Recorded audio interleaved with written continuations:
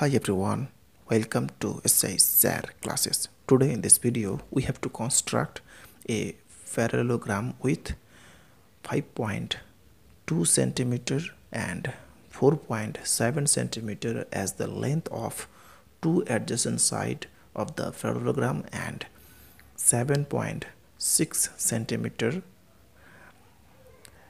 is a length of diagonal of the parallelogram which connecting the given two sides. So constructing here a parallelogram.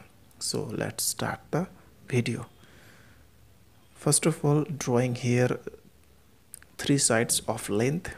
So first one, this is 4.7 centimeter. Then drawing here another line of length 5.2 centimeter, and last drawing here a line of length 7.6 centimeter. So this is 7.6 centimeter.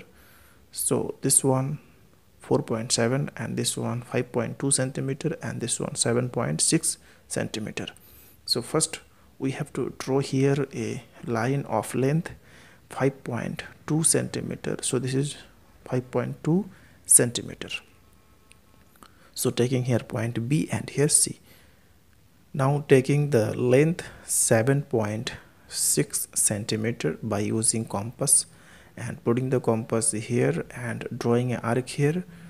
Next taking the length 4.7 centimeter by using compass by this way and putting the compass here and cut here.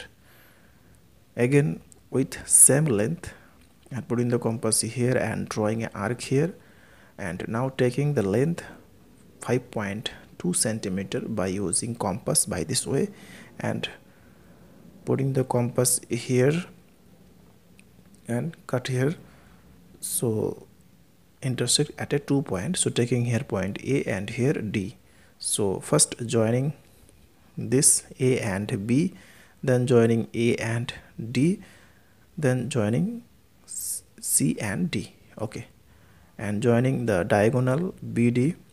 Okay, so this is a parallelogram and this side 5.2 centimeter and this is opposite and equal 5.2 centimeter, and this is 4.7 centimeter and this is opposite and equal 4.7 centimeter, and this is diagonal 7.6 centimeter. So therefore ABCD is a parallelogram with sides AD equal to BC equal to 5.2 centimeter and AB equal to BC equal CD equal to 4.7 centimeter, and the diagonal BD equal to 7.6 centimeter, and BC parallel to AD and AB parallel to CD.